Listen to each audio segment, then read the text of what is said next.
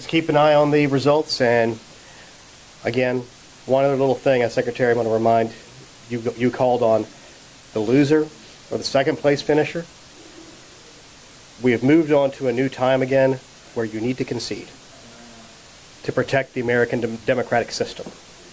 And for the winner, be magnanimous and realize you were elected not just to represent the people who voted for you, but to represent every single person, whether they voted for you or not.